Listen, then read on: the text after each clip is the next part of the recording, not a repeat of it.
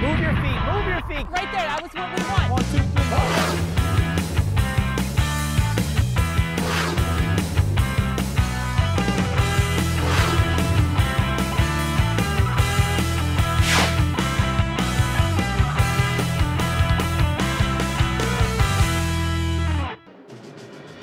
I'm really excited about our team chemistry this year. I think it's amazing. All of our team is returning except for 4, and then we have 4 incoming great freshmen and a transfer, so I think we're going to do really great.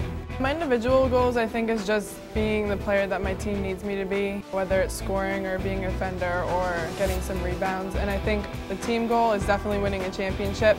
I have never won a championship here at Drexel, and I mean, I can speak for the rest of my team, they haven't either, so I think that's the main focus. Our loss in the championship game, I mean, I know how it felt to get there, and then to lose it, you know, was kind of a bummer, so I think that is kind of our motivating factor. And we all kind of want to get back on the floor with Delaware, so.